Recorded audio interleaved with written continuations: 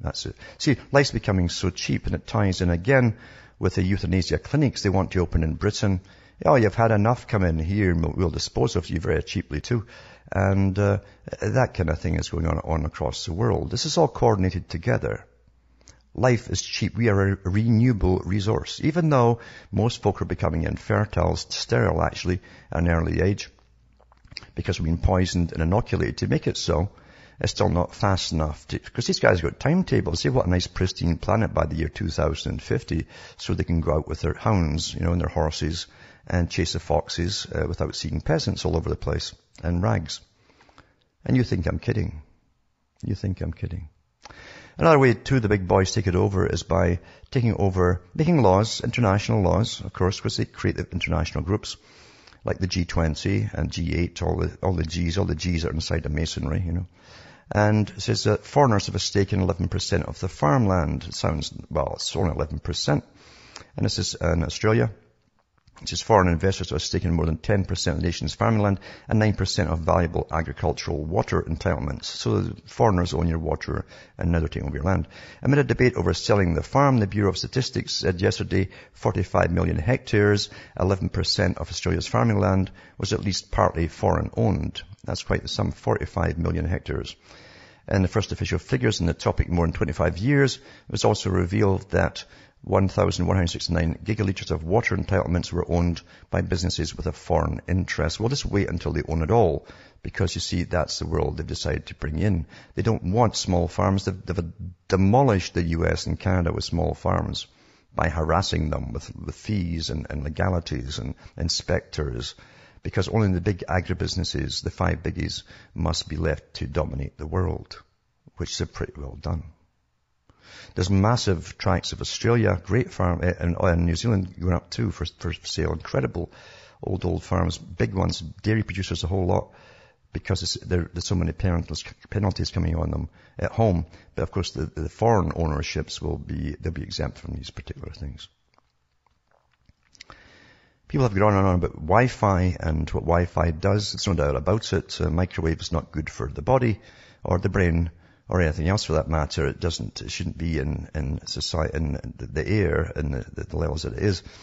But, it's interesting too, they used to have satellite towers in a lot of schools, and they took down the satellites and put up these new Wi-Fi, huge, big, tall antennas, and, they would get their signal, I guess, from the big cell phone towers that are all over the place. And then they started getting children sick in schools. Well, the ordinary folk who pay their taxes and have no option but to send their children to school, without, not the rich schools, they'll continue with them getting sick and all. Actually, they get a bit dumb, I think, too. I think you get dumb around Wi-Fi. But the private schools can do something about it. A private school in Ontario has cut its wireless internet network over concerns that technology causes health issues in students.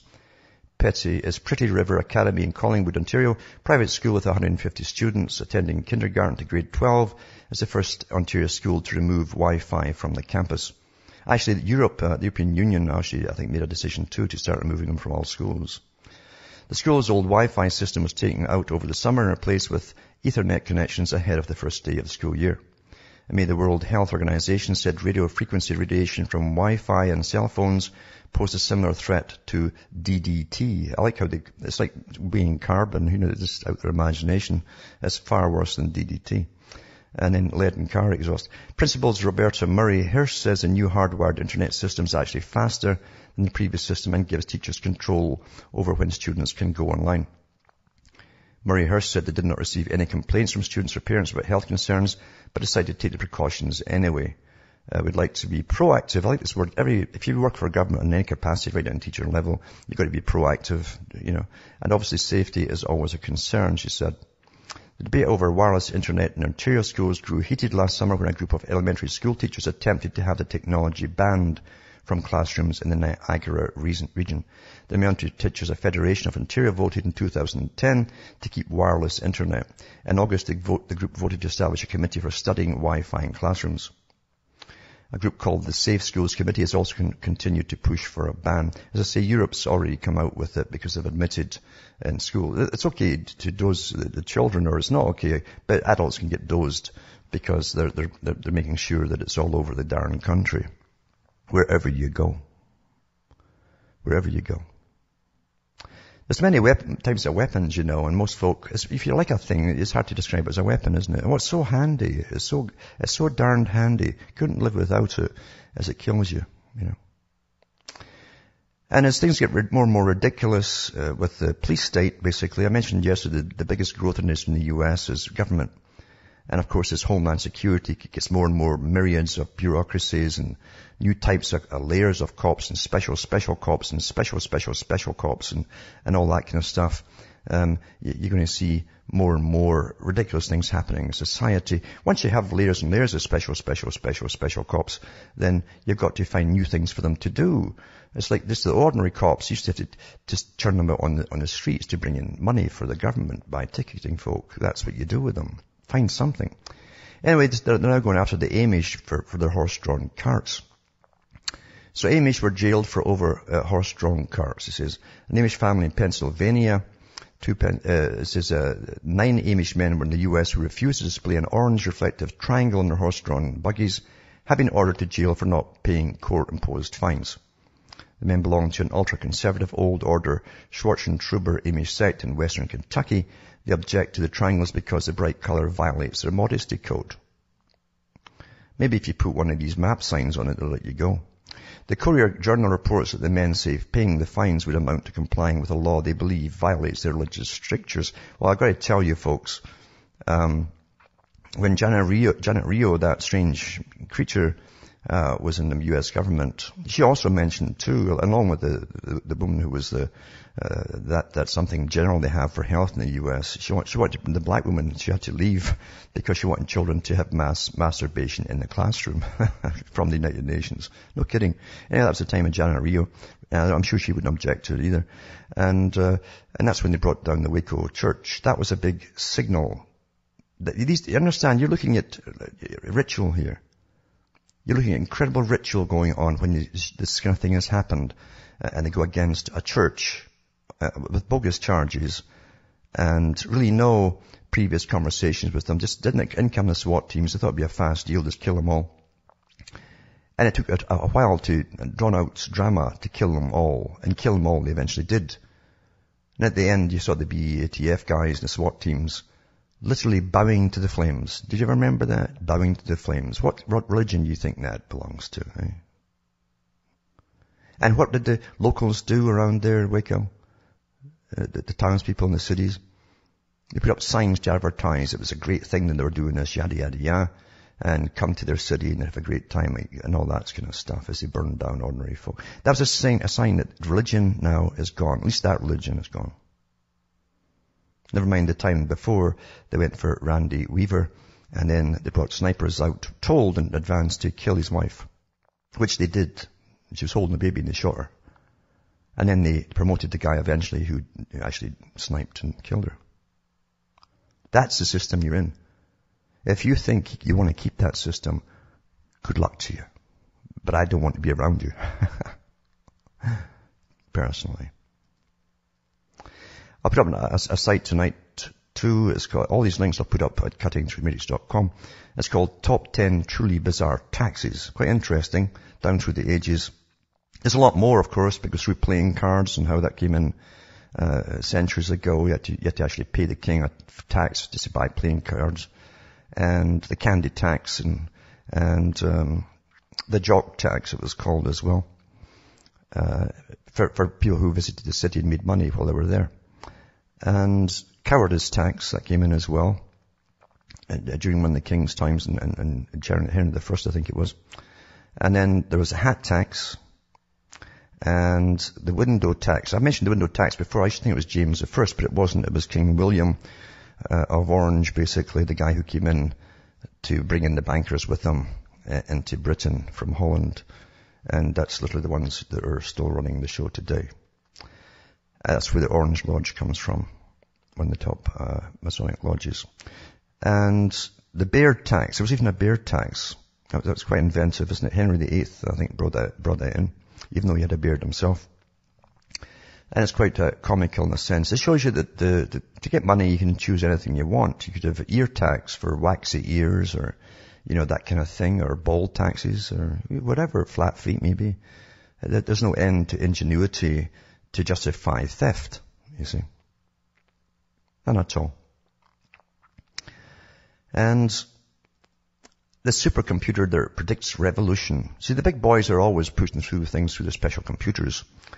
And feeding a supercomputer with new stories could help predict major world events, according to US research. I'm sure they've had this thing for many, many years. And they feed in all the data around the world, and the computer spouts out if there's too much of oppression in a country through taxes or whatever, the people might rebel. And that's awfully important to folk today who run the world, is to see who's going to rebel next. Because they've got to make sure that they're way ahead of it and either nip it in the bud or make sure if they do rebel, they can use it as an opportunity for something else they've got up their sleeves. Back with more after this break.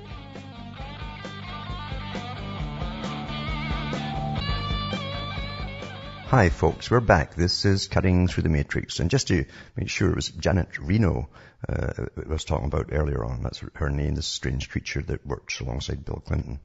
Now I'll try and get a caller, and that was Kyle from Pennsylvania. Hanging on. Are you there, Kyle? Yes, Alan. How are you doing tonight? Not too bad at all, yeah. All right. I just got done reading Aleister Crowley's The Book of the Law, yep. And the Goetia in the original, I guess it was the Latin form. Mm-hmm. Now, I don't know if the stuff is real or not, but, do they think it's real? And when you were talking earlier about, the pedophiles with, babies and children and stuff, is that, a form of, sex magic and stuff like that? Oh, yeah. Aleister Crowley was definitely into the sex magic side of things, and so are his followers as well. He wrote quite a few books about it, too. He also said, too, that the greatest sacrifice you could give for power was the killing of your firstborn child. And when he was over in a little place in Italy with his converts, you might say, or what you want to call them, his son died, actually. And it was a great place for it to happen. You pay any cop, they won't come near you, they'll just let you go. So anyway, there was a big stink about that, and wonder if they actually did it. But he was psychopathic in nature and charismatic again for the followers. And he was the one who started off going off to South America to get stoned, taking the drugs and finding your power animal. That became a rage through all the Masonic propaganda that they give out since. Even right up to this day, there's guys out there still saying go off to Latin America and find your power animal by drinking this juice, So he was into all of that stuff, but they do believe that he certainly believed in sexual magic, and he also was into channeling the demons, as he called it, They called him what? The other monster of Loch Ness? Oh yeah, he actually bought over a house in Loch Ness and painted it up with pentangles and all the different symbols around the walls and floors, and Jimmy Page bought that over and he lived there for a while. But Crowley definitely was psychopathic in nature. A lot of drugs he was on. He died borrowing money, in fact, for his hits of heroin and so on. But he was up there with a lot of the elite are interested in this stuff. An awful lot of the elite. Yeah, that's what I was reading. And he also his main channeler, I think he called Layla, was her nickname. There's another name for her, but she was called Layla. And that Eric Clapton put that in one of his songs too, Layla, And the Beatles, they put him on the cover of Sgt. Pepper, and even like Led Zeppelin, they really, respected Aleister Crowley and tried to follow him. And so I assume that at some level, I haven't quite gotten there yet, but I assume at some level this all connects up to, like Bohemian Grove and all that jazz too.